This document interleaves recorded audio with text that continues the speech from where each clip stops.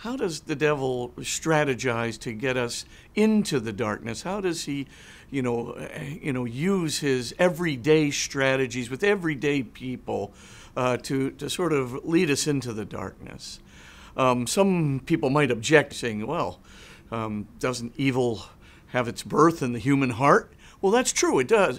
Absolutely, it does. I mean, we can think of sins. We can, dream up sins. We can plan sins. We can do various things that come from within us and from within us exclusively. The evil spirit may not be present to us at all.